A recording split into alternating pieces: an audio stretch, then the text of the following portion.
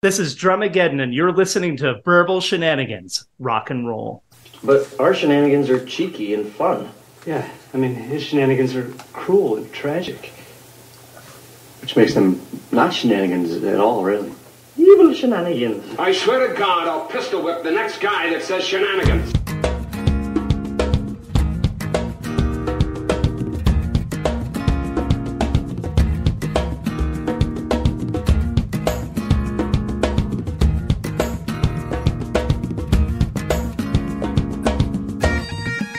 Hello, everybody. We are back. We're back in full force, Mike. I feel like we're the most full force we've been in a couple months, as far as like we have interviews in the can, we have episodes planned. I think we're booked solid through March at the moment, so we have a lot of content coming out. Yep. I can't guarantee any of it is good content, but we have content, and it's going out at some point. Yeah. We're Vince McMahon. We're using force the entire time. We don't care what you think. Oh, Vince McMahon. We dove into that pretty deep last week. Mm. Like 24 hours after we dove into that, I'm like, we didn't dive in deep enough because so much more came out after our episode that we recorded. Like over the weekend, a whole lot more came out. How do you feel like the guy that we watched and he developed the thing that, you still watch to this day? How do you feel that he's like dumping on girls' heads? Like It's one of those that's shock at first, and then you think about it for 2 minutes. It's like, yeah, that fits him. Yeah, that fits him. And the worst, it's not even the worst part. He did it. He's like, continue what you're doing to my partner. I'm gonna go wash up, and you be ready for me to come back. Yeah, that's how intense that guy was. I don't think he's even. I think I brought up last week. I don't think he's gonna Joe Paterno this, where it seemed like the shame was so bad that Joe Paterno was just like, I'm out. Goodbye, world. Like I can't deal with this. My family can't deal with this. Whether we don't know the whole Joe Pa story, which is kind of fitting for his ending because he was so loved. I feel like Vince McMahon's just like, yeah. Like, I don't. Do you see him as a depressed man in his house right now? I feel like he's still like, yeah. It's like he's still got other people on the phone that he's calling and doing this to. I feel he's frustrated right now because his entire life has been that federation. I mean, when it first came out, he did everything to force his way back into it, and he used the leverage of the stock and all that. Sure. He basically made sure it was sold to somebody that was going to put him in a position where he had control of stuff. So sure, he definitely has a frustrating thing there. The scary thing I would say is when you kind of look at Joe Paterno, when like he left, you knew he wasn't long for this earth much longer. He was like a frail guy. And we've seen a lot of the like coaches that retired late 70s, early 80s. They retire and then like maybe most a year later, they pass away because there's nothing keeping them going. That dude is so jacked. Like, we could be dealing with Vince McMahon 30 years from now and have no end in the future after that. His funeral is going to be an interesting one. I'll tell you that, at least. Like he'll pop out of the coffin with the Grim Reaper and just be like, I told you I wasn't going. Now where's my company? I will send you a 6-pack right now if you could find the Jerry Sandusky Joe Paterno connection to Verbal Shenanigans. Jerry Sandusky. Oh my! And ironically, I just found this out today because I was having a conversation with some friends today. Mike, I'm trying to think. Like, I'm thinking of our sports guests. Dilfer didn't go to Penn State. Jacoby didn't go to Penn You're gonna State. Have to I will tell you right now. You got to think you're on the wrong avenue. Okay, so the obvious avenue is the wrong direction. Yes, the sports avenue is actually not the avenue to go down. Okay. So it's not Rugby Atlanta, is what you're telling me. Well, I can't give too many hints, but no, it's not, it's not Rugby Atlanta. One of the most popular episodes there with the mountain goat. Yeah, Would you like to I- know? Would you like? To know? yeah. I give up the 6-pack. What is it, Scotty? So today I was talking to some guys, and we are just talking about like I don't know the conversation of like serial killers and murders and stuff like that came up, like these things in the news and blah blah blah. And I was talking to him. I said, my buddy was like, we should all. He was like, you should have a serial killer on your podcast. I said, well, like jokingly, I said, well, I didn't have a serial killer, but I did have someone that murdered somebody. And he's like, what? I'm like, oh yeah, I had Clark Fredericks on the podcast. Technically, two we've had on there. Lilo Brancati went to jail for murder. Yeah. But he didn't murder the person, but he went to jail for murder. I don't know who Lilo Brancati is, but Lilo Brancato we had on the show. Brancati was his weird stepbrother, but you know. Yeah, he was in the background. Yeah. Talk to me, Brancati. I murder somebody, please. So Clark Fredericks, who we had on the show many years ago, and it was one of those interviews. Like, listen, we prep for interviews, but there's some guests we go on. We don't prep a single thing for. We just talk to. This is one of those ones where I was like texting Mike, like, should we do like, we got to kind of get our head around doing this because we usually bring on artists, musicians, world record holders, goofball, like whatever, rapper, whatever on the show, athletes here and there. We don't bring on murderers too often. Now, I say murderer like he's a terrible guy. But there's a flip of a coin that you could, you have to digest because he was on the podcast. So essentially he was molested by his scoutmaster for like 5-6 years when he was younger. And Mike, here's the connection. Okay. If you read it, so today I looked back up Clark Fredericks because I was telling him like, yeah, this guy was on. And if you read the story, when he committed the murder, the Jerry Sandusky like trials were going on and he was kind of getting off on a bunch of things, and Clark Fredericks at the time was on like cocaine, like raging alcoholic, and something snapped in him where he said, Jerry Sandusky's never going to get his justice, and then like eventually he saw his scoutmaster or whatever, and something snapped in him and he killed the guy. And if you read the story about Clark Fredericks, if you type him into Google, like it's a very interesting story because like a lot of the town was like supporting him in his trial and whatnot, and he ended up doing like 5 years, but he did get out, and they were like people were cheering at his like hearing, like when he was talking about what was going on. Well, when he got arrested with the police, they were basically telling him, "Hey, don't worry, we got this, and that." On the information, they're pretty much telling him, "We know what you did. We got to bring you in, but we understand and we're behind you." Yeah.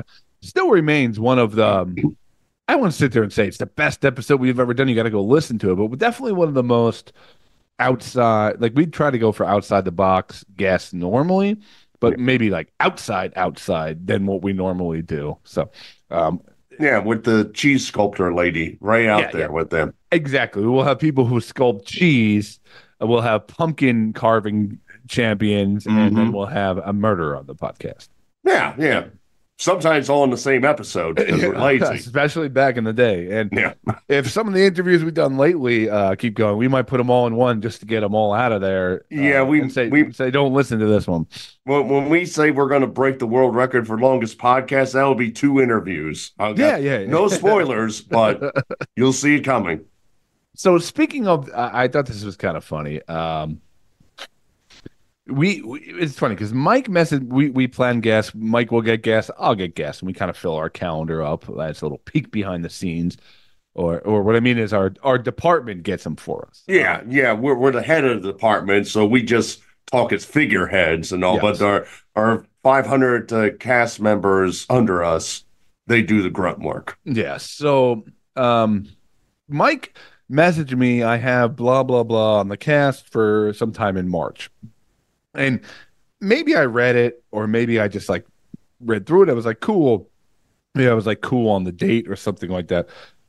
But it didn't sink in like deep in my brain. Maybe it just put something subliminally. Yeah.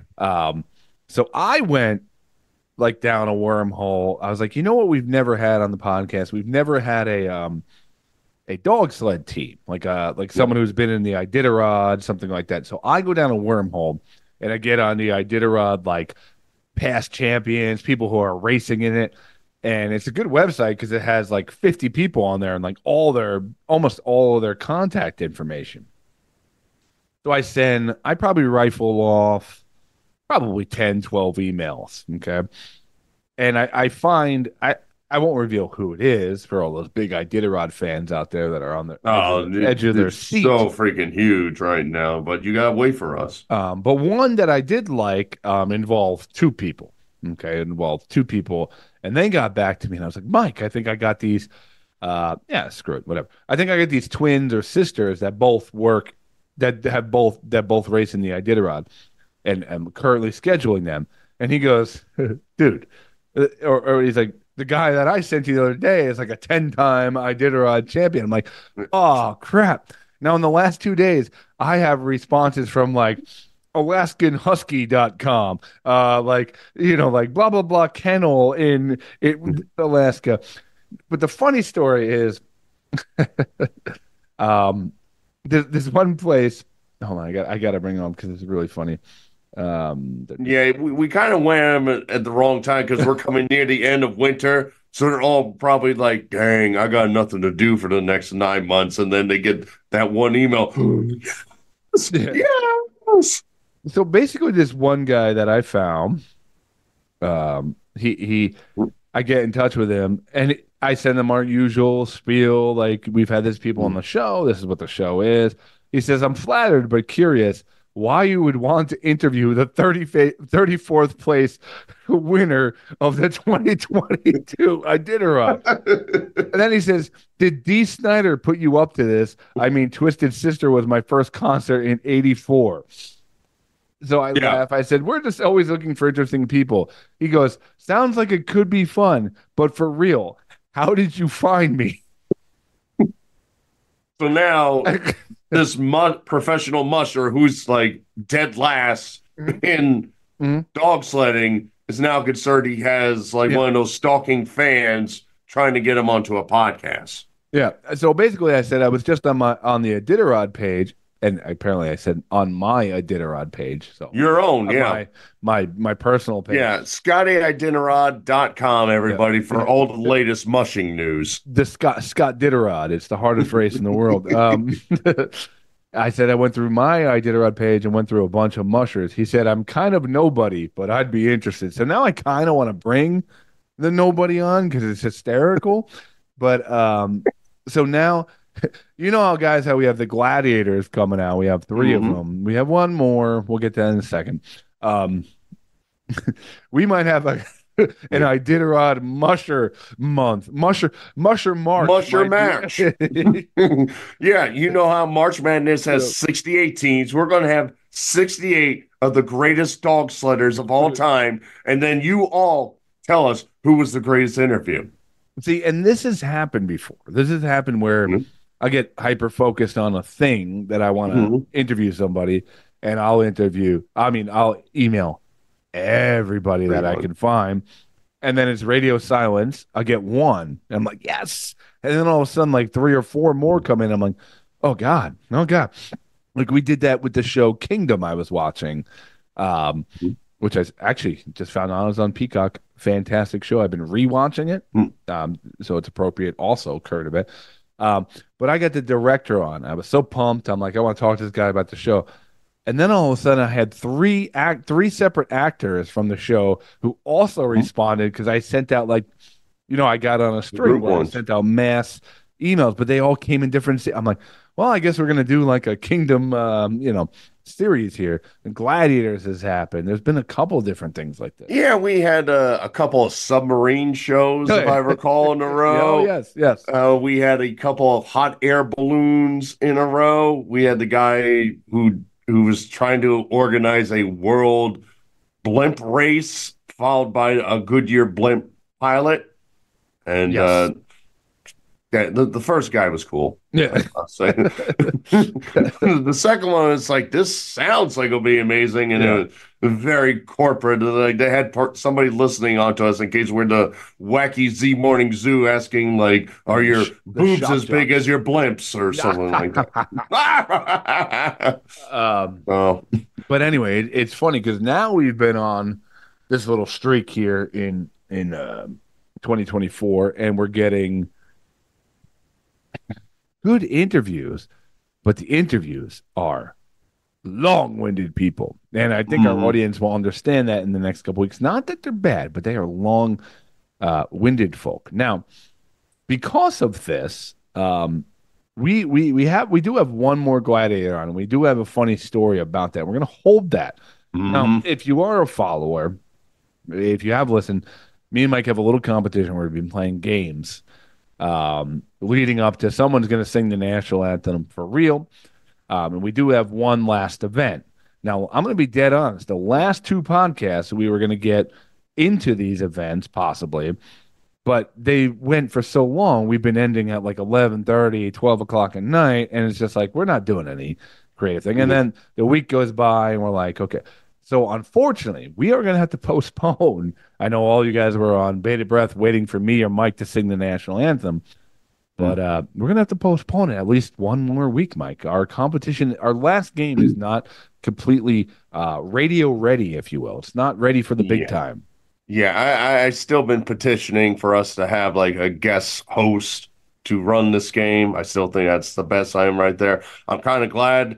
As you may have told, my voice is a little off. I totally lost my voice like 2 days ago. So like this is the best I've been able to talk in quite a while. And yeah, insert your joke there, Scotty. It's still loud.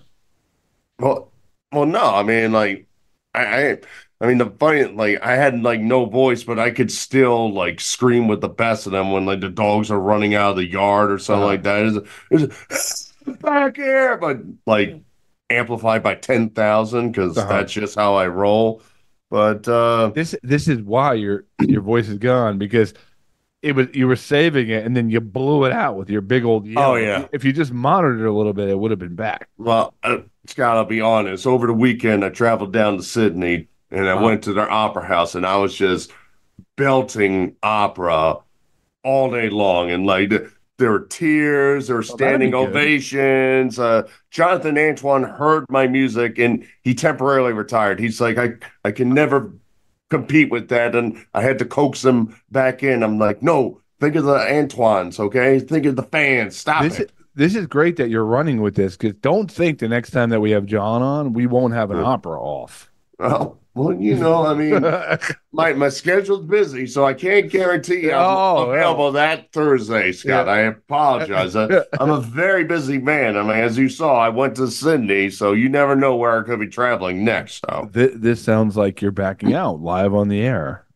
Scott, if you wouldn't do an opera off with John Antoine, I do pretty much anything on the show, okay? What are we talking about? We talked have about being left. Stinky in the gym a month ago. So I was thinking about this the other day. We have nothing left. There's no dignity left in this show. No. We have sold our souls to the podcast as far as telling pretty much everything. I can't think of too many stories that I have not told that are in back. Which, when it comes to like some kind of game or something that we're trying to like, you know, shock each other about ourselves, it gets really hard because I can't remember what I've said over the last 11 years. I was shocked I came up with so much. And like the one you said, oh, you told me the story before. I'm like, I don't even remember. Yeah.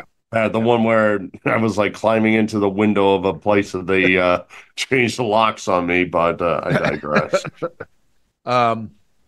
So before we get to our guest, I had an interesting thought today. So last week, my favorite soccer team, Liverpool, who I followed very closely for a lot of years. In fact, it's probably the closest sport I follow at this point, which is crazy. Their head coach, he's leaving at the end of the season. Okay. And he's beloved by all the fans. He's made them competitive. He's won every trophy once. So Jurgen Klopp is retiring. And all my friends know that I love Jurgen Klopp. My German friend, Jurgen Klopp, is obviously German, Mike, in case you you needed clarification. I was about to ask. Yeah. Yes. So they actually bought me because I officiated their wedding. They gave me a cutting board that says Jurgen Chop, and it's his face on the cutting board, which is really funny. But anyway, so he's retiring. It was like a blow. And I was like in mourning for like 2 days. Like, I can't believe this. Like, I can't believe he's leaving. Like, the fans just love him, like we all love him because he's great. The players love him. He's always riling up the crowd. Long story short, people love him.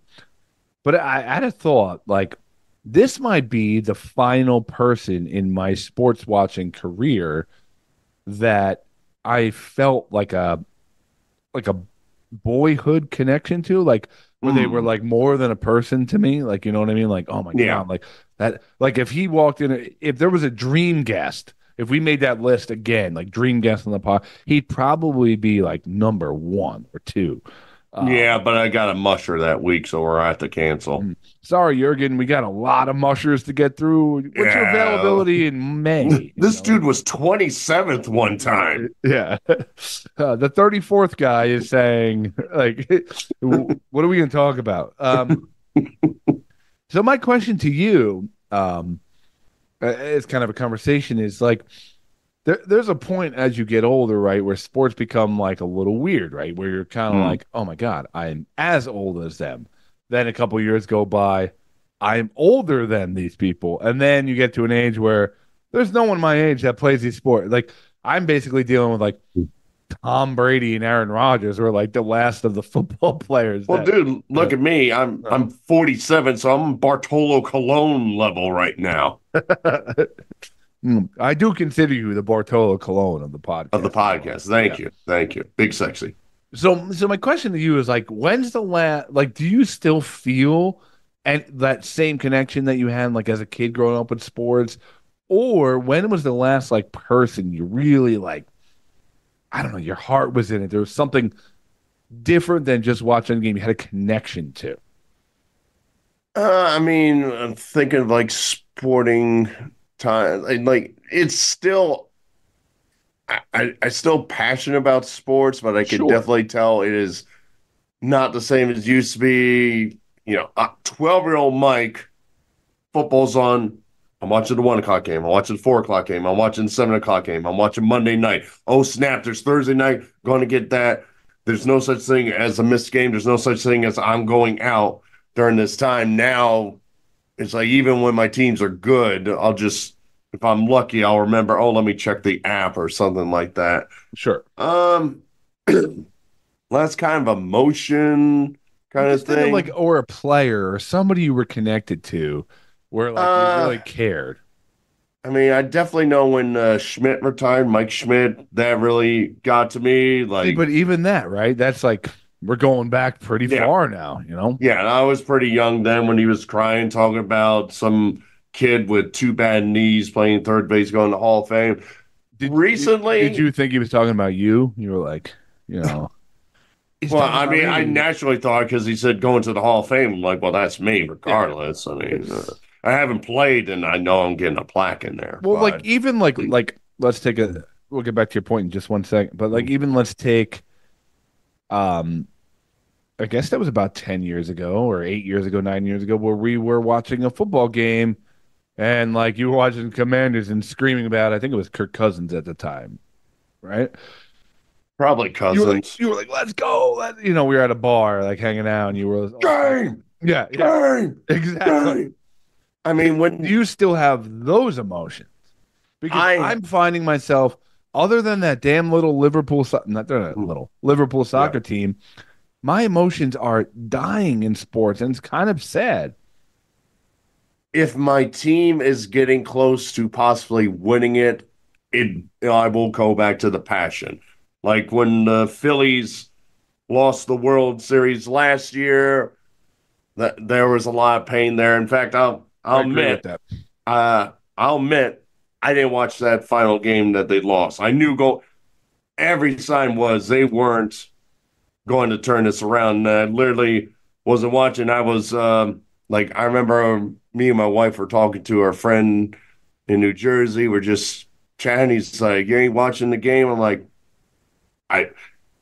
if I look on the app and say we lost the World Series, okay, I can live with it. Wow. If I watch it on TV, I'm going to get into, I don't want to say like a bad spot, but I'm going to be dwelling on that for like a week. You're not going to like Clark Fredericks' situation, though, right? No. Okay. It's just going to be like, you don't get enough sleep. It's like, and the Phillies lost, and the Phillies lost. Like, it will take a very long time to get back into a regular mood. Okay. So, I mean, other than that, most of my teams haven't even come close. Hell, the Flyers started looking good. What happens? Our goalie, Vince McMahon, apparently. So, he's up on sexual charges of some sorts. I would say, like, the last player, though, I felt it a little when we traded away Chase Utley. The Dodgers. You want to have a catch with him? I know the joke with Mac and all that. Sure. But he was like the last. Yeah, he was like, yeah, that's our blue collar. No, I get Phillies it. kind of player. We just love him. We win the World Series and he's cursing on the mic and the whole stadium is just rocking. Yeah. That announcement. He was pure blue collar. Even as much as we love the other players, Jimmy went. Okay, we miss him, but he was another player. Ryan Howard never came back to form. Okay, he was another player. Chase went. We're like, He didn't even get like a last game because they were trying to finalize the trade, and they literally said, well, we can't put him on the field because we're finalizing the field. So we didn't get that whole maybe go out and pinch run, and then after one out, have somebody pull him out again so we can give him a standing ovation. So we never had that real goodbye for him. Yeah, it's funny you say that because when I had this conversation that I was just saying, the last person I can remember connecting to and being really into was David Wright for the Mets, which is the same era as Utley, Rollins, Howard. He was the last guy that I was like, he seems like a good guy, that the clean-cut kid who grew up with the Mets. He was a Mets fan, he tore it up when he was younger, got injured, and then his ending was just sad, like every other athlete's ending. It's just sad. They gave him one last game, and he had to stretch his spine for a day and a half to get on the field. I remember that. Yeah, spinal stenosis. But other than that, it's funny that you said when they become really good, you get really back into it again. But I think that comes with we've earned fanhood from our teams, right? I'm going to the Devils outdoor game in a couple weeks. I'm going to be all fired up. They're playing the Flyers. I'll be fired up, but the ebbs and flows of a boring season, I'm not fired up during the when you're a kid, you catch 100 that 162, 100 plus of the 162. 95 Devils. I could name every player on that team and probably go back into some of the stats they had if I really looked into it. I remember at one time watching Philly games, I was always having a piece of paper and I was keeping the box score of the entire game. And if they won the game, I hung it on the wall. Wow. And they lost the game, I just ripped it up and threw it away. Did you know? So in your room, the Phillies were undefeated. It was amazing. Well, no, I knew I wasn't that drastic with stuff. I knew there was a lot more papers in the garbage than hanging on the wall. But it was just cool. And then you'd go back and I would have them all by different teams and all. It's all right, let me look at all the Atlanta wins. Let me look at all were you able to properly score a game, with everything backwards Ks and all that stuff? I was pretty decent. I don't think I knew the backwards K versus the forward K thing, but I could the slash and everything in the book. Yeah, I could do decent with that. Yeah, but it is funny. With this guy retiring, I know it sounds weird to people who don't watch soccer. This is I look at all my teams, the landscape of all my teams right now, and I'm like, meh. Yeah, cool. The Giants, I'll really be passionate about them when they're good. But do I love Saquon Barkley? No, whatever. He's a good running back. I like him. I don't think I'm getting a Dan Quinn tattoo anytime soon.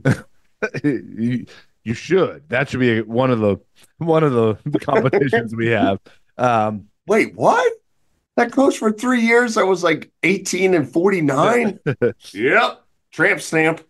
But I get it. Like people probably felt that way with Brady going or someone. But when you get older, it becomes a weird thing. Now, like my dad was never into sports, which was always weird. Like growing up, like I was into sports, he wasn't. But my grandma was into hockey, and that's how I became so in love with hockey because I would go with so I always wonder if like the real deep sports connection has to come from does it have to come from younger years, or can you just dive into something like midway, like 30, 40 years old and be like, I'm so into it, this is my team? It feels disingenuous to me. I mean, about the closest I can say for myself is being a NASCAR fan. I did not start watching NASCAR until my 20s. Okay. And, like my brother was a big NASCAR fan. That was the usual, he's running in circles, ha ha. And I watched a couple of races and I got into it. So it is possible. I feel like NASCAR kind of lends itself okay to that because you're like rooting for a guy, right? Like not a city, not a hometown team you grew up with, not a group of guys. So like, yeah, I feel like F1, NASCAR, you're like, okay, I like this guy, which is okay, I think, because you're just picking a person out of the field of whatever. Or a manufacturer like Ford or something. I root for Fords. Yeah. That seems a little bit more acceptable. It'd just be weird. Like my example is that I don't have a basketball team anymore, right? I've told the story. The Sonics left. I never followed the Thunder. The Sonics come back. That could pique my interest a little bit, and I bet you it would end just me following them for 1 year, and then they'd suck, and I'd be like, whatever. Like, there's no Sean Kemp coming along that's going to make me want to watch all of the things that he does. You don't think they can sell out an arena? They say for one night only, Sean Kemp is coming off the bench at like 50 years old, and we cocained him up. Dude, I'm looking into tickets from Jersey to Seattle. I'm making plans. I'm dusting off the Sonics jerseys. Yeah. But there's no new player that's going to excite me, and I think that's a sad part of getting older. Yeah, I mean, it's just a different time. Now they're all on. We used to have like our local sports networks. Now they're all going away. So like, who's like, oh, let me fire up the Apple TV to watch this baseball game or something like that, and it's just a different time. I mean, when we were growing up, we had less options. Sports was the easiest thing to get into. We usually had friends or family into it, so it just automatically happens. Now it's so spread out and different options that there's times I've seen more people wearing MLS stuff around the city than any kind of Braves or Falcon stuff. So. Yeah. Before we get to our guest, Super Bowl prediction, because it's coming out this Monday. What do you got? Score and team. For first off, if I recall from our prediction, we were both right with San Francisco, and we were both wrong with the AFC, if I recall. I think I had the Bengals. You had the Bengals, I had the Dolphins. So, all right. I'm going to say Chiefs 27, 49ers 24. Both teams are pretty even. And when they're even, I go to who's the better quarterback, and I mean, Mahomes, he's been starting for 6 years. He's been in 6 championship games. So, I mean, It's insane what we're looking at. I mean, it's great what Brock Purdy's doing, but in the end, if it game's on the line and Mahomes got the ball, I'm just saying give him the trophy. I am very much in agreement. Is agreement a word? Yeah. That sounds like a Burlew word. It does sound Burlewy. That's why I stopped myself. Scott, I had an agreement with my parents today. But I'm definitely going Chiefs. I think they've been there. They're battle tested, and they seem to be getting better and better and better every week, where they're just making great offenses look terrible. So for once, like, we'll focus on the Mahomes side of the ball, but the defense seems to be just killing it right now. So I definitely have the Chiefs winning. They're battle tested. again, same thought. Purdy, he's a good quarterback. Is he ready to win the Super Bowl against Reed and the boys? I don't know. But I will go. I think I'm going to go a little bit bigger of a gap. I'm going to go Chiefs. I'm going to go Chiefs. I think it's going to be a lower scoring affair. I'm going to go Chiefs 24-17. 24-17. So, one other thing. Over or under, I'm going to put the number at 7.5 times they show Taylor Swift during the game. I'll go over. Doesn't bother me at all. I don't get the hate. Let's get into that conversation after we get to our guest. But so we got to get to guest time here because that's what we do on the show. We do stupid banter, and then we also bring on a guest. So if it's your first time tuning in, thanks for joining us. But if you are a fan of DRMAGDN, he has a very big social media following. He has toured all over the place, kind of doing what he calls like a cyborg drummer. He plays live drums. He mixes things. He recently just put out a remix with the Beatles, a small band called the Beatles. They're up and coming from from Liverpool. Good time. Oh. Yeah.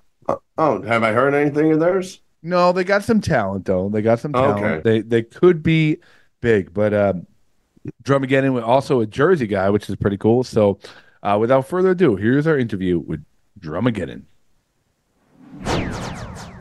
There we go. There he is.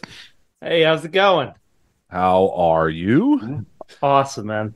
Awesome. That's Mike. I'm Scott. Welcome to the show, man. Thanks for giving us a couple minutes of your time. Could be dope. Yeah. Nice. You got a nice setup there. It's not bad, man. Where are we calling you at today? Where are you? This is my studio. I'm actually at the studio right now. I got all the this is a 35-piece drum set behind me. Crazy. What state are you in there?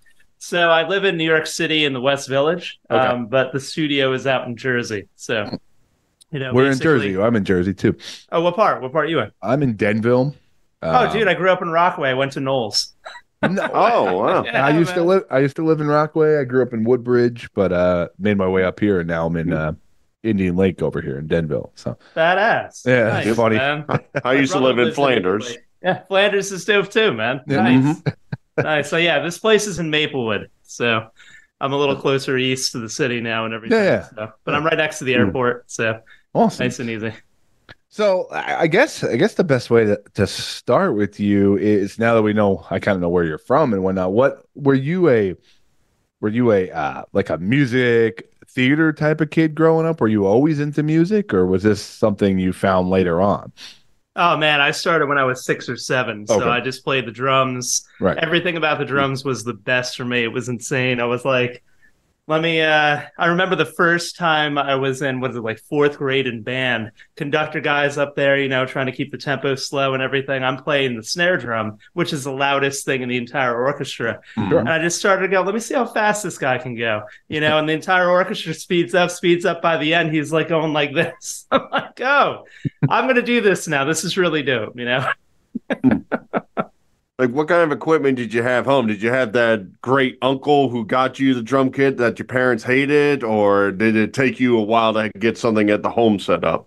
It took me a while. I mean, I started out on like little concert snare and then, learned on the sticks and pads and that whole thing. And then it was, I think around 13 is when I finally got that first drum set. It was, I was doing jazz band with a really good friend of mine who was also a drummer, and we both wanted to get drum sets. I got my drum set from an attic in Jersey somewhere, which is really funny.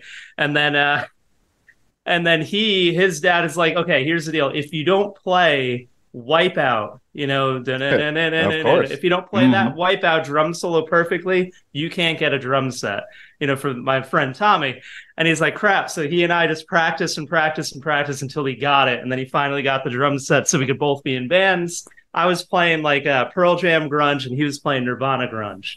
Yeah. And then, we did Nice. talent shows and all that stuff, and then Sure. local bands. And then I worked my way up and eventually got to the New York scene and went completely nuts, So Okay, so you've been involved with drums your whole life though, so that's kind of absolutely. Now, did you dabble into other instruments? Now we'll get into like what you do now in a little bit, but did you dabble in guitars or singing or anything, or has it always just been I'm a drummer? I mean, I played a little bit of piano, a little bit of guitar, a little bit of bass, just a tiny bit. Mostly it was frowned upon for, musicians to not play the instrument that they were supposed to, Sure. When I went to the music shop, and I got that $150 guitar, Yep. the head of the drum department's like, oh man, here he goes again. This kid, Yeah. But no, I mean, I needed to be able to produce. I needed to be able to songwrite. I always sang, in choirs and stuff like that. I didn't really start singing lead until later on.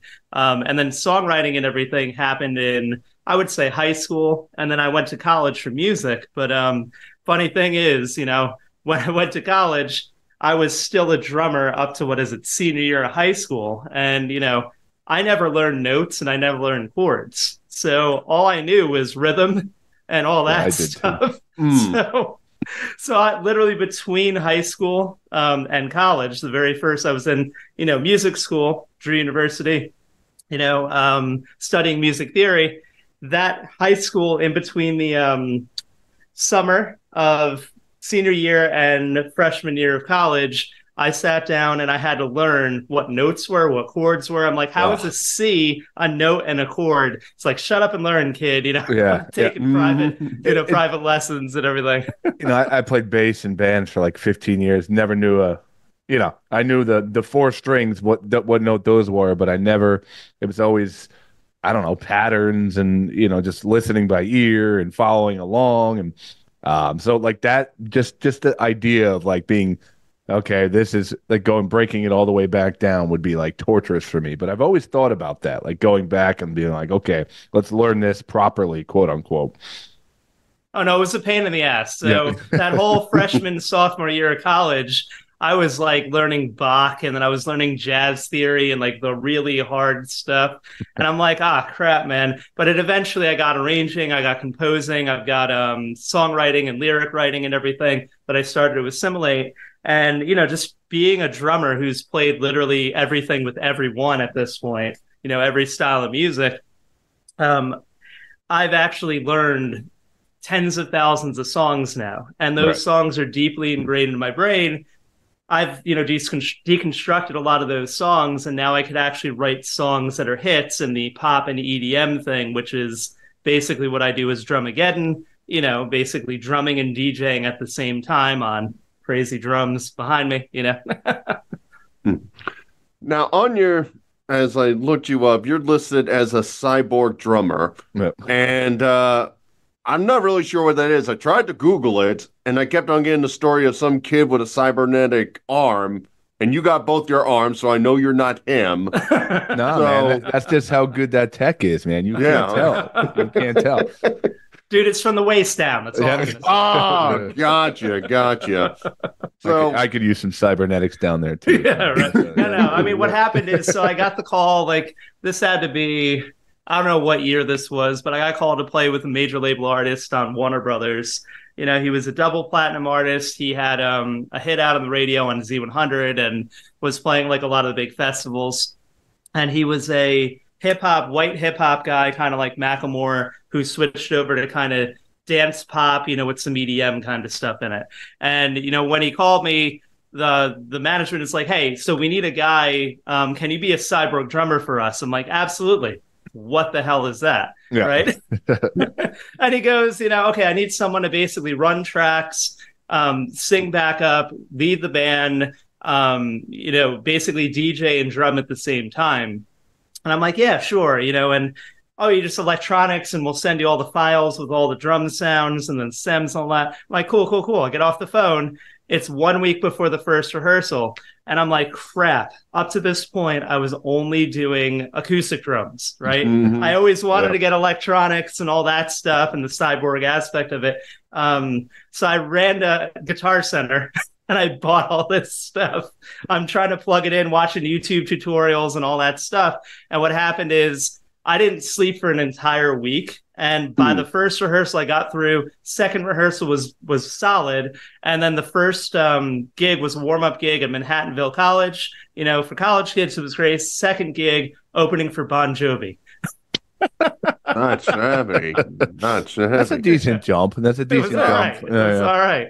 Like in that week, were you like petrified? Was it like excited enthusiasm? Like explain how you're going through it. Are you just angst all the way? Oh God, no! It was like, is this even going to work? I don't even have to turn this crap on. I was like, I hope this stuff works. Another time that it happened, that energy of crazy stuff happened was I actually music directed a K-pop crew called 88 Rising, and they have like Rich Brian, Joji, all these, it's like a K-pop collective of people. I mean, it's K-pop, J-pop, C-pop, like all the Asian. Like K-pop Avengers. Yeah. Exactly. It really is. It's the Wu-Tang K-pop. You know what I mean?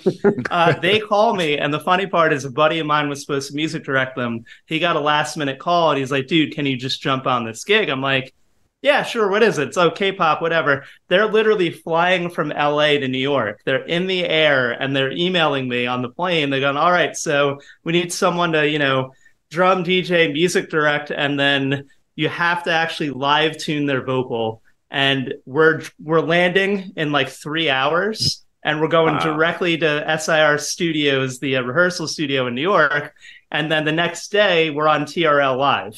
And I'm like, MTV. I'm like, are you just like, oh my God, I'm so underqualified for this, and just like, all right, that one awful. That one was like, okay. So up to this point, now at this point, I've been, music directing, I've been producing, so I have all the sounds. I've done electronic stuff, I've done, regular audio stuff, I've done everything, but I only have a plugin that works when you bounce it down, when you export it, not in live real time. So literally, I get off the phone, get off the email. I'm like, crap. I said, I call my friends. No one's around to bring a live, auto-tune rig. Like, all right, so now what? I go on a website of one of the plug-in companies. I literally download it just in time to get in the car. I was out in Jersey at that point, coming, with my gear. I had to get all my gear, throw it in the car. I'm in tunnel traffic in Lincoln Tunnel, and I'm sitting there learning how to use the plugin on the way in on YouTube. And then I show up, I'm like, this better work. I'm putting the plugs in, and it worked. One guy actually had no auto-tune. The other two guys had auto-tune, but they wanted so much auto-tune. I was like, I hope it doesn't fry my system. But, it's like that Post Maloney, hip-hop-y, Drake, Kanye mumble rappy thing. I was like, all right, so it went great, MTV TRL, but those are the kinds of gigs that I say yeah to, figure it out later, and I'm sweating bullets the whole freaking way. It's crazy. Now, when you turn this into where you got to now, we were setting up for the interview, you're like, yeah, that's my 35-piece kit or whatever. What was the genesis of that? Were you like, I'm just collecting pieces? Did you have an idea in your head? Like, when did this actually turn to DRMAGDN? Good question. So the DRMAGDN thing started, I was playing with a bunch of different bands, bunch of different artists, Sony artists, Warner Brothers, Universal. And I go to my friend's studio in Brooklyn. He bought one entire floor, converted it to a recording studio. I'm recording for a bunch of artists there and everything. One day it's like, oh, you got to see the roof. It looks really cool. I walk up to the roof. You can see like graffiti everywhere, really dope. And then you can see the Manhattan skyline. I'm like, I got to do something up here. And I was like, well, drum solos are just old hat and boring. So screw that. Let me try to figure out something that no one's done. So I called it DRMAGDN, right? And I played from the floor, the ground floor, up the elevator. I had drums through the whole building, and I did like an entire one-take 8-minute drum solo up an entire Brooklyn building. That went mini viral, right? And got me onto like major press, like Metal Hammer, New York Magazine. I'm like, it's just me drumming up a building because it's dumb, It came out dope. I called that DRMAGDN. I had another couple videos where I did one in Times Square. I did one in in Queens at the big Globe Unisphere. And between those three, it got me enough buzz. And I'm like, you know what? I'm going to try to do this drummer DJ thing myself, have my own songs. I'm playing with all these artists, making them, awesome, having hits come out for all these other people. Why not just do it for myself? I'll just cut out the middleman. I'll literally just take my own songs, find my friends who sing American Idol and The Voice, throw them on a track, and then put it out and see what happens. I'll promote it myself. And then little by little, each song got bigger and bigger and bigger. Social media blew up during the pandemic. And now I'm Dramageddon, the artist, and I drum and DJ simultaneously in this kit. I'm fully endorsed for many years from playing for all the different people. But I basically figured out, like, why don't I put a standing side of the drum set, seated side, and then drums behind my head where I can jump and scream and all that. I have a mic, I have all my electronics, everything, and then I just set up whatever festival or, nightclub or gig that I play. I have hundreds and hundreds and hundreds of tunes of my own, plus, remixes and original cuts of, other artists. And any crowd, I just live read off the floor. And if they dig it, I keep moving. If they don't, I get out of the song quicker than any band can. And I just transition into something else. So, yeah. You seem to be like a real ball of energy and get really excited. I can tell the passion in your voice. So are you capable of doing, like, say, like a gig where they're just like, we just want you to do an easy drum beat, nothing special, or like, we got this intimate setting for just like 15 people, keep it calm? Is that something that Dramageddon ever allows in his life? That's a funny question, man. So I have done a lot of the pop and still do all of that stuff. This is last year. No, 2 years ago during the pandemic. I was like, okay, whatever gigs call, I'll do.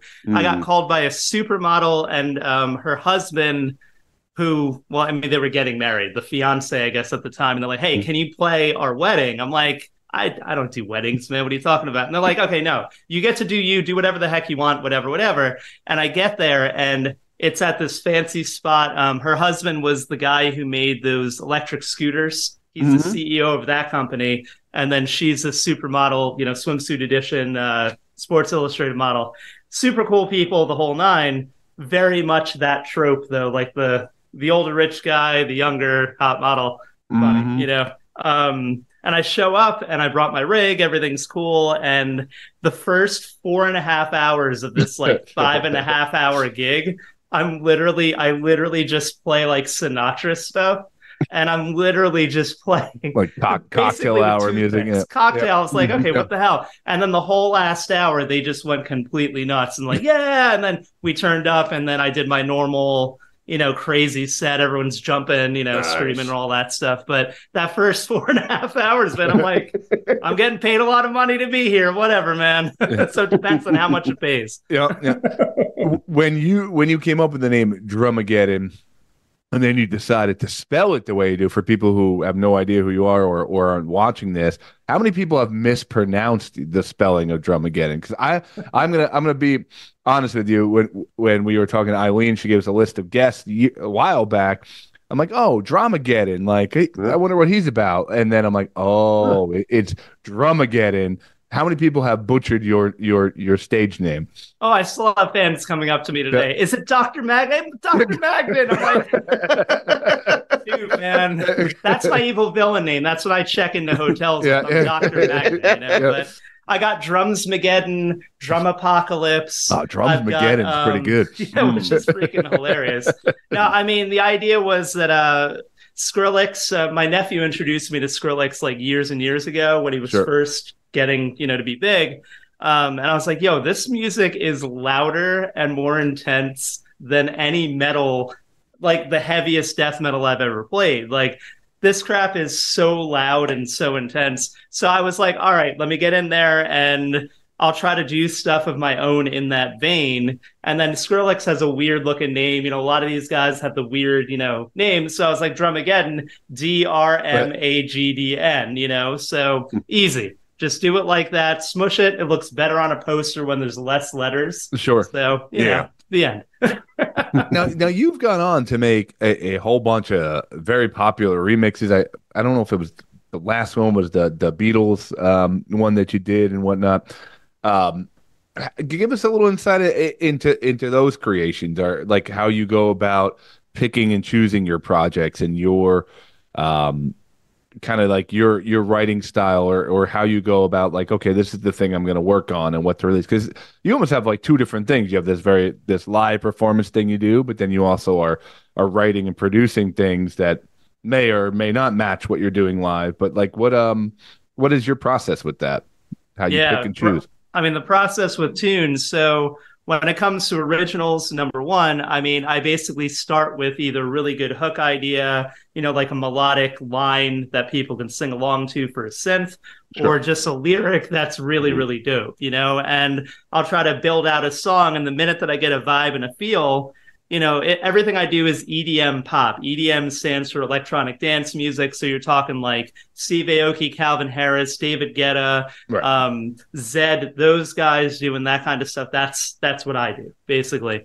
So putting everything through that filter, all my originals have, different vibes of like, Wake Me Up by Avicii. That's a great tune that a lot of people know. I have a song called Not Alone that got picked up by American Songwriter Magazine, right? Ooh. And that was an honor. It was me, Nile Rodgers above me, and right below me, Alan Jackson. And this is a magazine that like writes about the Beatles and Bob Dylan and Bruce Springsteen, and it's me screaming, in between these two guys. Alan Jackson and Dr. Mageddon on the same Dr. cover, Magnet, man, we're here, Sir Mageddon in England, so like writing the original tunes, having a knack for, lyrics and the whole thing, that was one way that I went. And the other way is taking tunes that people might not know or forgotten. Like my favorite Beatles song of all time is Something. And Something by the Beatles, George Harrison wrote it. Great Beatle, one of the four Beatles, obviously, but one of my favorite Beatles. He's one of the top four, for sure. He's one of the top four Beatles. Peter Best didn't make the mark. Sorry. Yeah, not quite. And, but yeah, like he's doing his thing. And, Paul and John wouldn't really let him do that much in the Beatles. It wasn't until like the Beatles were starting to break up that he was able to get his songs in. Something is one of them. Mm-hmm. Great tune, ballad, very chill. I was like, you know what? No one's really done this before. I get signed to BMG Records, which is major label. And they just acquired his entire catalog. That was leading me to my next question: how you go about this? Holy crap, man! Right. You guys have the catalog. It's like, you want to do a song with? Yeah, go for it. It's like, all right. I showed them the demo. Like, oh, this is great, man! Great vocal, the whole nine. I mocked it up and then I finished it. Basically, I'm friends with American Idol singers, The Voice singers, because I played in their projects, I've produced them, music directed them, whatever. Friends with them for years, so I just throw on a different, hey, you'd be good on this one. I called up Michelle Ray from The Voice. She lives in LA now. We met in New York City and worked together there. She's like, oh, this is freaking great. So she jumped on it. And then on all my tunes, I just mock up the whole rest of the thing. I, track everything myself on keyboard and synth and all that stuff. And if I feel like putting any live instruments on, I mean, obviously drums I can handle, and I have all the gear. Yeah, that'd be really funny if you just hire drummers. Just hire drummers. I don't even drum, man. Ghost drumming my stuff now. But, some of my friends have won Grammys playing on Viva La Vida Coldplay. I have the string section from that. I have the horns from All the Lights, Kanye and Rihanna. Like they're all on the track and they've won Grammys and everything. So I have a full orchestra, and it literally was me just programming everything, sending them the score, having them track and send me the tracks back. And then I just layered it on top of what I did. So it came out really, really dope. And I actually put together the cover. I live in the Village, in the West Village in New York. And I got a really good friend photographer of mine, Manish Gosalia, and we actually sat up and went to my street. Nice. And that's the street I live in. Yeah. That's 7th Ave. And then I just basically dressed differently in each one. I love that. That's a good idea. My shoes are off right here, and I have unbelievable disease from that, I'm sure. Oh, yeah. Putting my feet on the pavement in New York. You know, in the back, that's Ringo's kit that he used at the at Ed Sullivan Theater, the start of Beatlemania. You know, those big Super cool. TV shows that they did initially. And then I went to all the individual places that the Beatles went to the very first time they came, and I filmed the music video there. So I basically went back, showed the date and the times and all that, and it's on YouTube. It came out really, really dope. So you kind of segued to a question I did want to ask you, and I think it's kind of important too for like people listening who are into mixing and making their own music, as far as, hey, I want to do something with this massive popular song or this hook. But you said, you know, you got signed to the record label and they let you use it. How, like, for a DJ or for anybody making electronic music, what are some of the hurdles with like getting through copyright and things like that and being able to use that? Like how big of a problem or issue is it navigating through that? Oh, it's the biggest pain in the ass normally. So what happened is, like, I wouldn't have even touched, especially the Beatles. They're like, you're not starting at they're notorious for like taking things down and, you know, basically having things that are they're very, very, they have one of the biggest, best catalogs of all time. So no one could really touch them. That's one of the reasons why no one remixed something by the Beatles before and even touched it, you know? But when you're dealing with tunes, there's a bunch of different ways to go. If you just do a basic cover that you just, you know, if you're a singer-songwriter, you can basically just get a short license on Harry Fox. You go to harryfox.com, you buy a license for X amount of, you know, viral YouTube plays. Okay, just buy 1,000 to start, and then, you know, you keep on re-upping if it gets into the millions. You're going to be paying a lot of money to actually do that tune if it does blow up. But that exposure, the idea is that it's going to outweigh itself, you know? That's the way to actually have no issue, right? So if you just do a basic cover. Now, if you start to, you know, take the arrangement and do something different, change lyrics, use samples, whatever. Like, I basically re-recorded the original Beatles tune from the ground up. Like, I took all their parts and I re-recorded it. So I had full ownership and control over the recording itself, and then had a girl sing it in a different key. So obviously she's a girl, so she's going to be a little higher. Had a girl sing it in a different key to flip the gender, and kept the lyrics the same and everything. And you know, they actually put me into the you know, BMG and everyone put me into the Grammy consideration, right?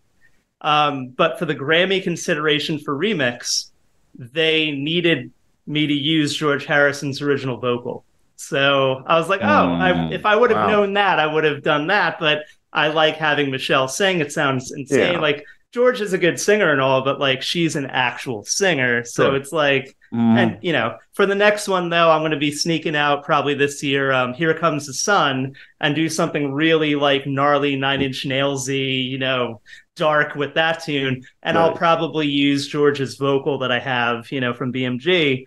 But the hurdles are, if you don't have a publishing company, a record label, management that's helping you track down stuff, don't screw with the song too much, right? You know, otherwise, and then get your own, you know, rights through Harry Fox or something like that. And then you'll be okay. But other than that, I mean, YouTube, here's the other trick is, don't put it on all the DSPs, digital service providers like Spotify, Amazon Music, Apple Music. They'll take you down if you do things up there. But YouTube has a blanket license with all the record labels, so you can do covers on YouTube.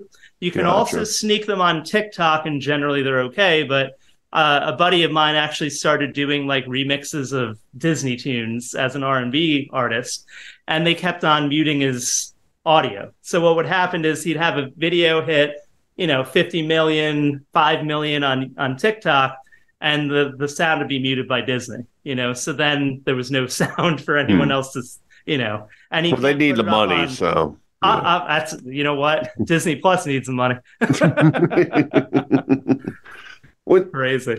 With all the stuff that you've done, all the artists that you've worked with, have you ever once been like starstruck by anybody you've worked with or any project you've been on? Besides right now, up right? until this interview, yeah. I was going to say, besides right now. We understand what's going on here. Yeah, obviously. Just take a breath. Just take a breath. I'm trying to, I get paid a lot of money to say that, right? And if you got to go back in the drums and get it out and come back, I'll be back in 2 hours, guys. No, I'm trying to think. You know what? I opened for Bon Jovi twice. And I wasn't starstruck. I've been on the scene for years and years. The first time, was it the first time? The second time? First time, Richie Sambora was in rehab, so they had a session guy playing guitar. And that's cool, but the drummer actually missed his flight. And I heard them at sound check. And they don't have any rhythm when there's no drums. Oh, no. It was like, he can sing his ass off. His voice sounded amazing back then, like, spot the hell on.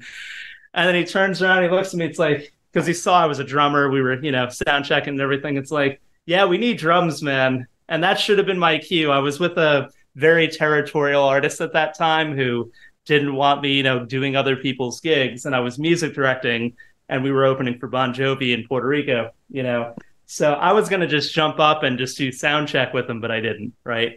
But he wasn't, he was just there hanging out, and then he immediately left, went to his private room with his private chef and didn't talk to anyone. When the drummer came, we both endorsed the same cymbals, Peisty, and he was super cool. The keyboard player, who's the session guy, was super cool. That was a whole crew. I wouldn't say starstruck. I mean, I ran into Ed Sheeran in LA at the Rainbow Room. I was hanging out with a bunch of people, and I look over and I'm hanging out with a paparazzi photographer friend of mine and a couple other people. And she goes, "Oh my God, it's Ed Sheeran. Yeah. I'm friends with his bodyguard." It's like, "Oh yeah, I'm friends with his music director. Let's just go say hi." Ed Sheeran was completely plastered. He was out of it, and all his friends were British and hanging out. And he's like, I was like, "Hey man, how's it going, man?" It's like, "I'm not Ed. I'm not Ed Sheeran. I'm not." Like, "Okay, dude. Okay." And his friends were like, "Dude, I'm so sorry. I know you guys work together with, his musicians and stuff and whatever." But so that guy was out of it, man. But great talent. Trying to think of anyone else. Talia, I played with Talia, a big Latin pop star and everything. Yep. Did a bunch of commercials with her. And she is literally at Mariah Carey, Whitney Houston level in the Latin community. Right. Whenever I hang out with anyone, who's Latino, I'm just like, "Hey, do you know Tully?" "Oh my God." It's like, "Check it out." Yeah. But she was really cool, really nice person, unbelievable voice, unbelievable singer. And not many people know because, her whole show is on backing track, Sure. Yeah, but I'm trying to, not really starstruck, but just met a bunch of cool people in the industry, and most of them are actually really cool. So, and you worked with Soho Johnny, who was a former guest on the show. So. Yes. Soho Johnny is a character, man. He's the best. And shout out to Eileen and Jimmy for getting me on this and all the press and everything, man. Soho is great. We did the big 9/11 benefit together in New York, and came out really, really dope. We got on a Times Square billboard, side of New York buildings, and really, really cool. Awesome. So this has been great. First off, thank you for giving us a few minutes of your time. If people want to go check you out or see what's coming, I know you kind of just dropped you said that another Beatles cover is coming up, but what should people look forward to in the world of DRMAGDN here? All right. So I got off a 10-country world tour this past year, 5 countries the year before. This year, we're trying to hit 25 countries. So definitely check me out on all socials at DRMAGDN, DRMAGDN. That's everywhere. That's Spotify, that's YouTube, that's Instagram, that's TikTok, that's Apple Music, Amazon, all that.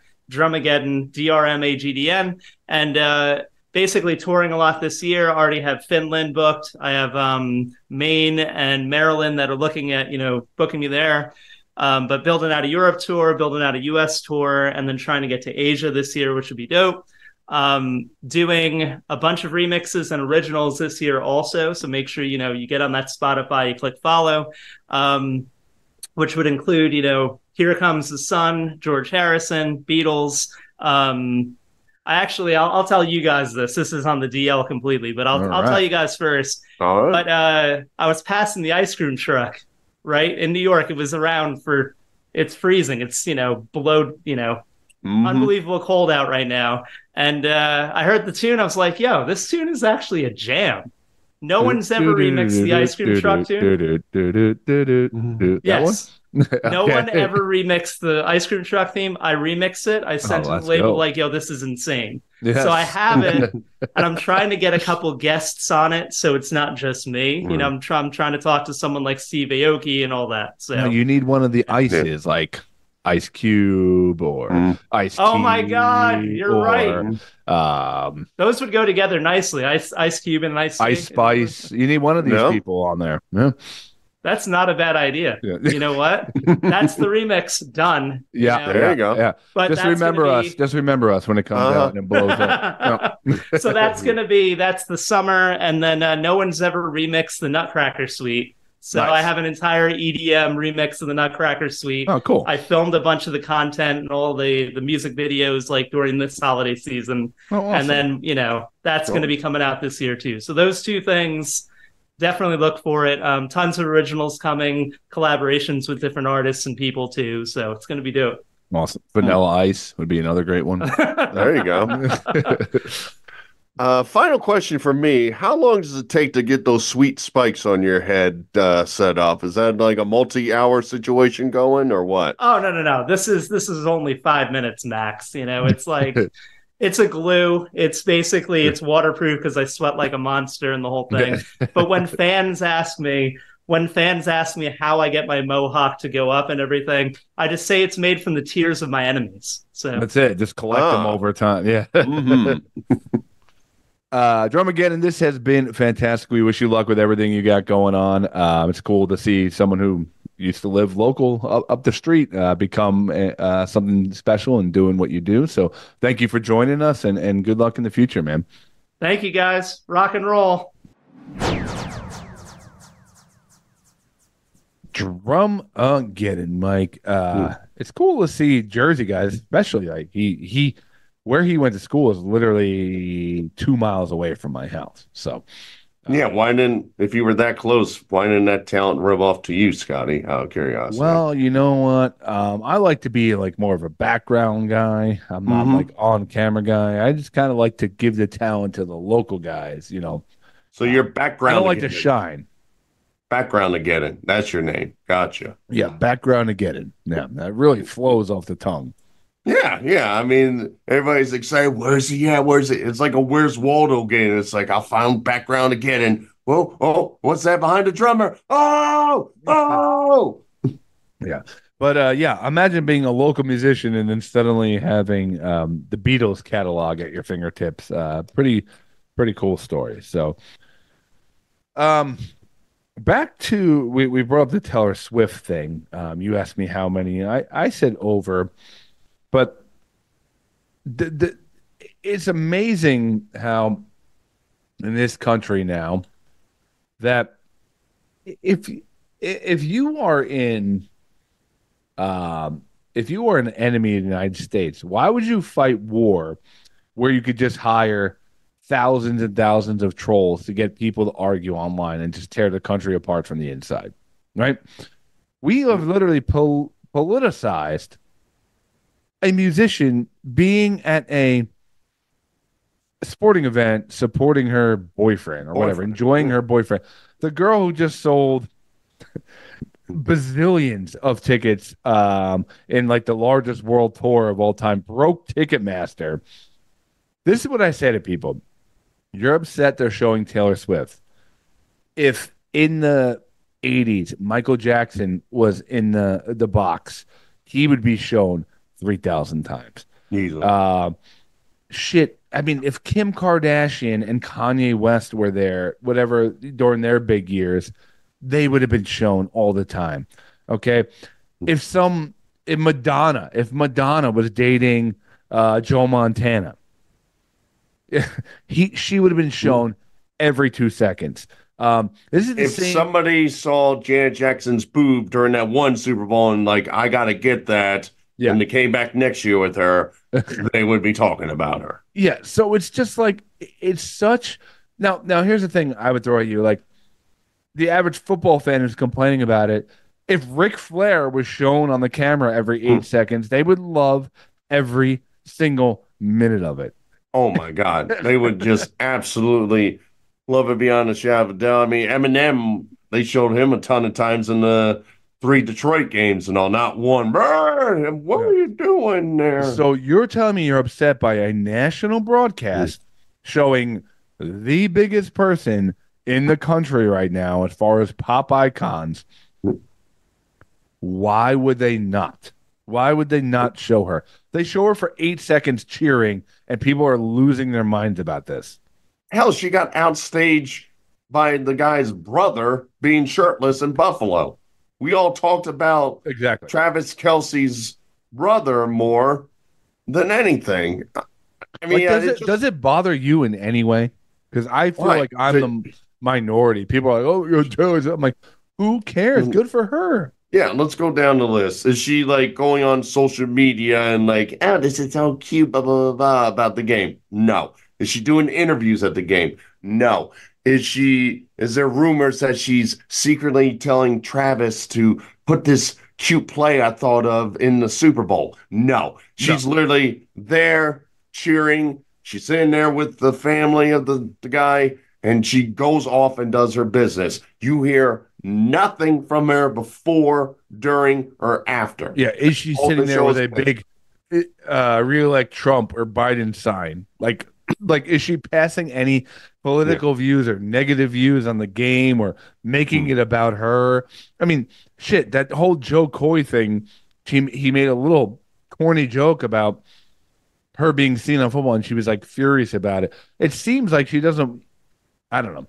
Maybe she wants to be seen, sure, but seems like this is not her thing. She knows that same arena that she's watching games in sold out tomorrow if she announced the show that day. Football is petty to her at this point. I tell you what, ladies and gentlemen, if you're sick of seeing Taylor Swift, I would love to go see the Super Bowl. So if you will pay the probably 6-figure costs to get Burlew in the box, I guarantee I will block her at every moment humanly possible during the game. Every time there's a pass to Travis Kelce, I'm gonna make sure I have a coat to have more range. You will never see Taylor Swift at any point during the Super Bowl, thanks to me. And all I ask for is that 6-figure ticket. Oh, and accommodations and food in Las Vegas. So just visit burlewblocker.com. And, Yeah. And that works for anybody. You know, you're sick of seeing your grandparents during Thanksgiving? I will come over, have a turkey dinner, and just land on top of the table in front of them for you. You'll lay on the turkey? No. I mean, we'll make space. I mean, I'll come over to the house and they're like, you're adorable. And no, you're going to be the centerpiece of this table. Yeah. I mean, it's just as sad. It's such a sad time in this country, man. Like, socially, it's just everybody is complaining about everything. It doesn't matter what it is. So the super pop star dates the super popular NFL guy. Shocking. Maybe they actually get along and like this is like what they want to do. Like I don't know. Like why does it bother anyone? Like according to all accounts, like Taylor Swift is really good to her employees. It's charitable and actually plays instruments at her concerts. Yeah, maybe it's not your music, but who cares? As long as she doesn't spoil the Deadpool 3 trailer, I'm fine. I want to see that thing clean, okay? Yep. I mean, if anything, like I guess it's kind of cool. Like younger audiences that might not watch football who are into her might tune in. I don't know. Like you're like, oh, and ironically, a lot of the people, let's say if they're in the right persuasion, they may lean toward a certain side of the political aisle, who are also usually like very capitalist people, right? Yeah. Very much about capitalism. Who may be angry with the Chiefs, but they love the color red. Yeah. But you're blaming the NFL for capitalizing on the biggest celebrity in the world and making more money and getting more eyes on that? Seems a little ironic to me. And then on top, I think this Super Bowl is going to be on Nickelodeon this year. Is it really? Do they have broadcast? Well, CBS has got it, and they own Nickelodeon. Also, we're going to have SpongeBob on there, like explaining football to everybody. I guess. I will say I put on the NFL broadcast where they did it from Andy's room, from the Toy Story room, and it was pretty cool how they did it. It looked like bobbleheads running around, but they must have had something on all the players where it looked like they were playing in Andy's room live. And hey, my 3-year-old son watched it for about 15 minutes, and that might not sound like a lot. That was a huge expenditure of his time into sports. I kind of like the one, I think it was like 2 years ago, the Saints were beating the Bears. It was like 20-3 with like 2 seconds left, and the Bears score a touchdown, and they're still putting up the animation with like slime going out.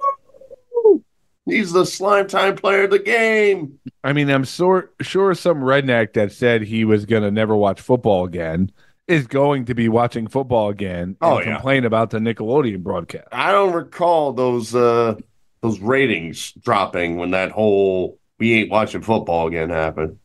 It's just unbelievable. Like, this is just old people. Like, to bring this podcast full circle, this is just people who are older not being able to let go of that. Like, they have to bring new people into sports. Like, in order for your sport to go on and be the sport you loved with grandpa, I watched it as a kid. There was no Taylor Swift there. Like, it has to go on, and it has to get new fans, and it has to, evolve. It's okay, guys. The game of football is still going on.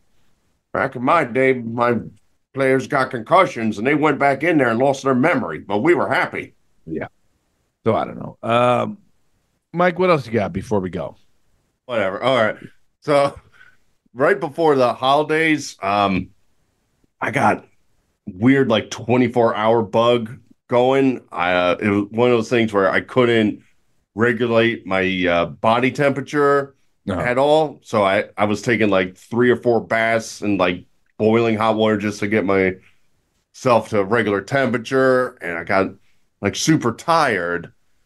But I got maybe because you were taking 3 or 4 boiling baths, you were tired. Like, I mean, the brain was a little soft after I did it, but the way you say that, you're like, I couldn't regulate my temperature. Like, normally you're just thinking about like 98.6, 98 points. Like, you're just wait a minute, 97.8. That's not good. You get back up there, young man. Like that, you just mentally always regulate your temperature. Yeah, I'm like Dennis Reynolds. One day exactly. One day you're just like, I can't do it. Like, I just feel off. Yeah, we got to have a meeting, body. This has been going off for too long. So you probably are the guy. You probably have to think about breathing too, right? You're like, okay, inhale, exhale, inhale. Like, you have to really focus. Wait, what's the order? Yeah. Oh, I've been exhaling for the last hour. No wonder I'm exhausted. Yeah, you've been exhaling for 10 years on this show. Anyway, go ahead. So I was getting like, I was having the shakes. I was super tired. So I'm trying to like sleep it off. And I don't know how to describe it. I wouldn't call it. I guess the closest thing I could say was my brain was somewhat hallucinating in the sense that, yeah, where I kept convincing myself for some reason that I had to figure out a work database before I could go to sleep. The whole database, you had to just figure it out. Yep. Yeah, let me preface by, I do work in tech. I don't work with databases. I probably haven't done anything in databases since like college or something like that. But somewhere in my brain, I convinced myself that work needed me to fix this problem. Now, and I kept on going in my head, and I'm like, all right, table, blah, blah, blah, and join. All right, I did that part. But I can't join that table to that table. Meanwhile, when I'm saying like my brain's going through this, I'm not using like actual factual tables or actual commands, but my brain kept on convincing me I was trying to figure this out, and it kept reminding me, nope, I can't go to sleep until I figure out this table. So you turned into some kind of like cyborg computer where you were just building the database in your eyeballs. Yeah, I had to convince myself I had to join these certain things and fix this problem before I can go to sleep. And I kid you not, like I'd be under like 5 covers, I'm shaking. I'm like, all right, I'm about to go to sleep. I'm going to sleep. Wait a minute, if I do that join command, that's not going to factor in that. Oh God, I got to start. And I literally could not sleep for 4 hours, even though I was exhausted beyond words because my brain convinced myself of this. Now, I have been in this position before. In fact, like I'm such a bad sleeper that these manic thoughts, not manic thoughts isn't the right word, but these meaningless thoughts roam through my head where I can't shut them off and I can't get to sleep. I think I've told you this on the podcast before. It's happened multiple times. I am not a wrestling fan since 1998 or whatever the hell it was. Mm-hmm. I will think of wrestling moves as if I have to come up with one, like a new one, over and over and over again. And I swear to God, I just cycle through moves in my head, like, what would I do? What would I do? Oh, that's not original. That's not original. That's been done. That's not possible. And this thought enters my head while I'm trying to go to sleep over and over and over again. And I can't figure it out. Like, for some reason, I can't quite touch it or figure it out. And it's just like this fluttering screen in front of me. Like, so you literally, like in your head, oh my God, the Royal Rumble is this Saturday. And if I'm in there with Kofi Kingston, I gotta make sure I gotta move to jive him in some way. Here's the thing. I don't even know who Kofi Kingston is, but I would definitely finish him with my finisher that has been apparently in development for years when I try to go to sleep, that I just don't know what it is.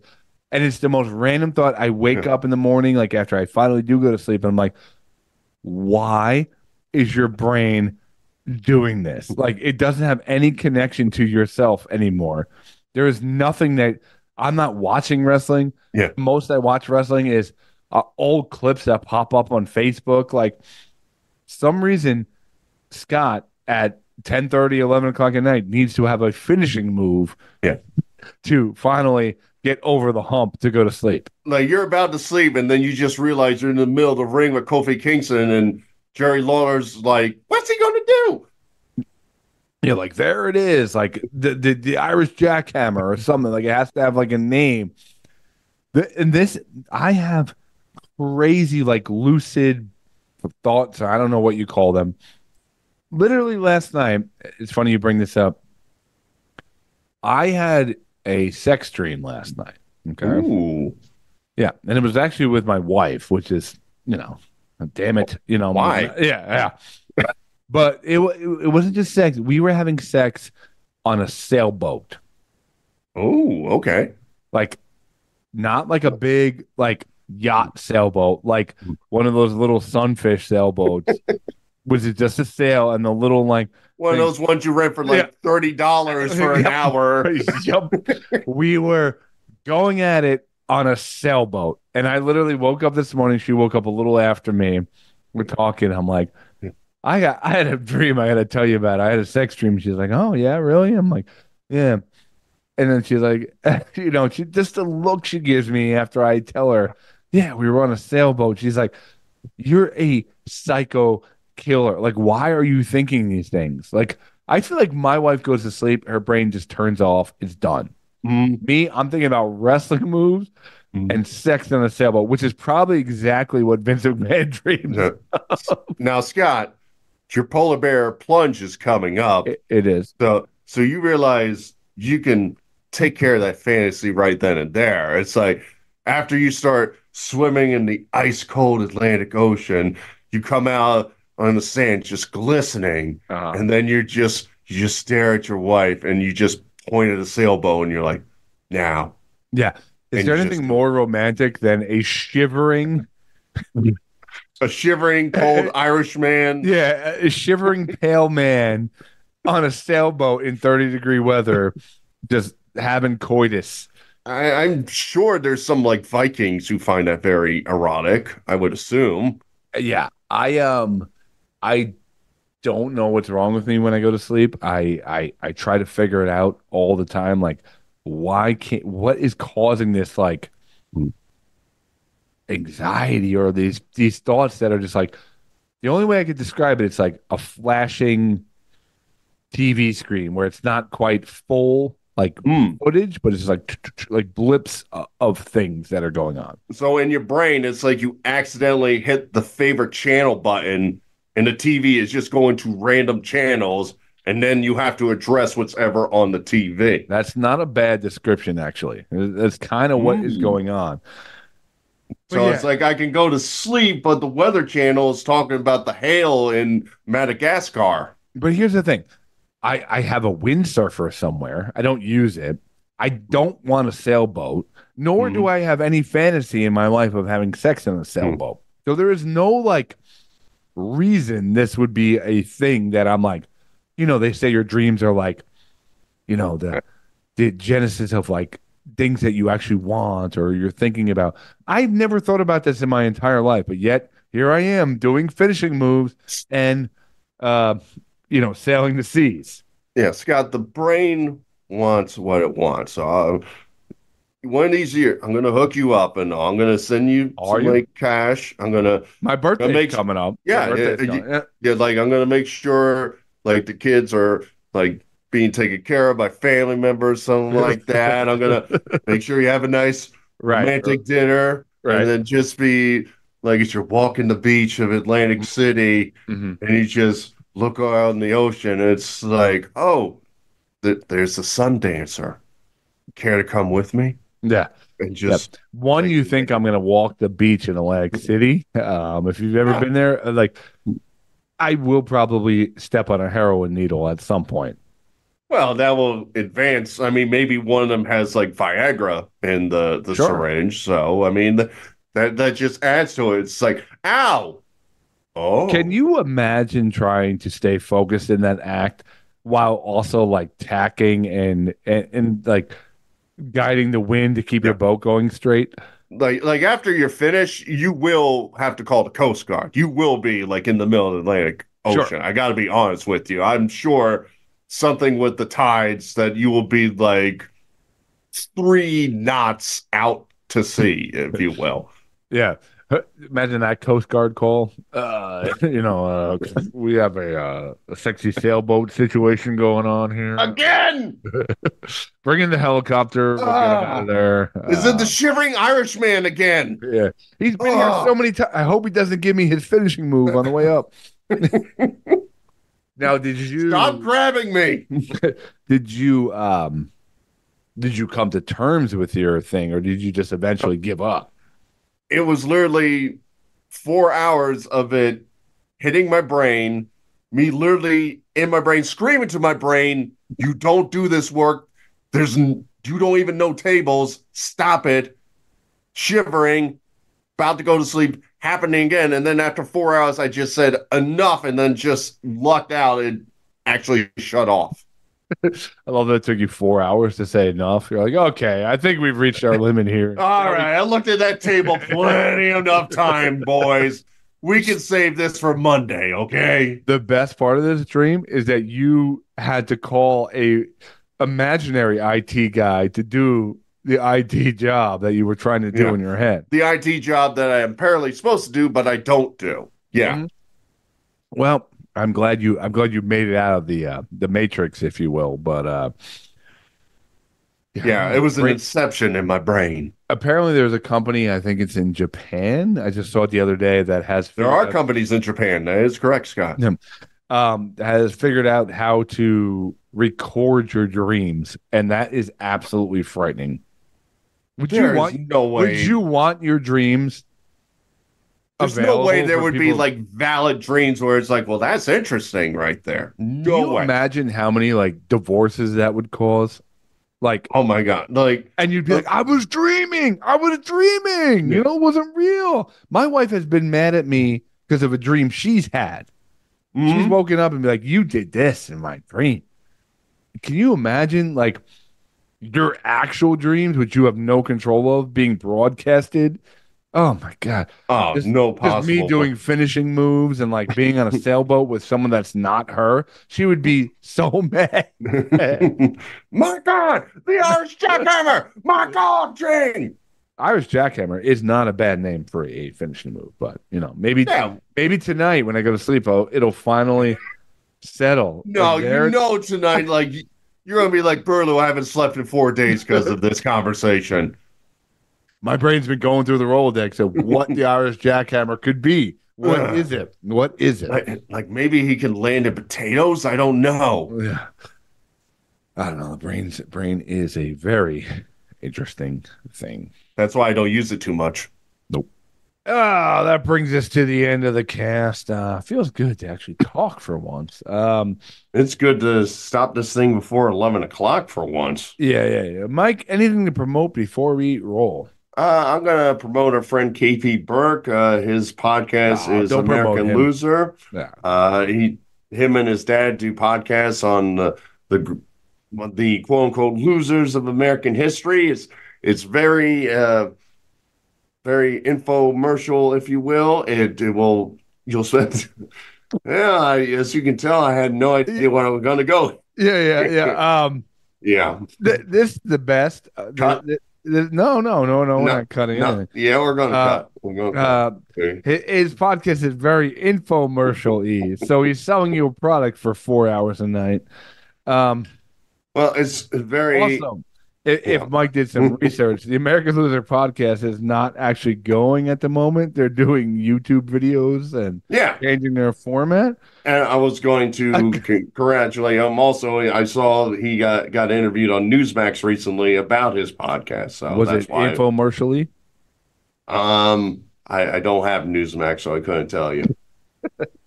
No, but seriously, go check out. KP's doing good stuff. He's got some plans for the show, apparently, that are not released yet, but he has a very good idea. And the past episodes of American Loser podcast are very good.